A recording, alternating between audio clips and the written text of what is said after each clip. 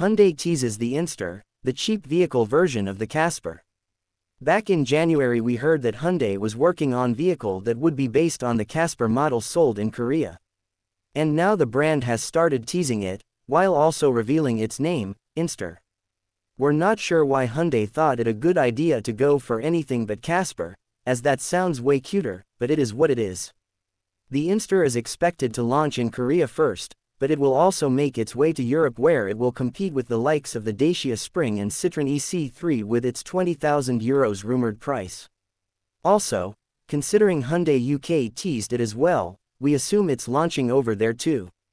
The Inster will be officially introduced at the Busan International Mobility Show later this month, and it's advertised to come with 355 km range.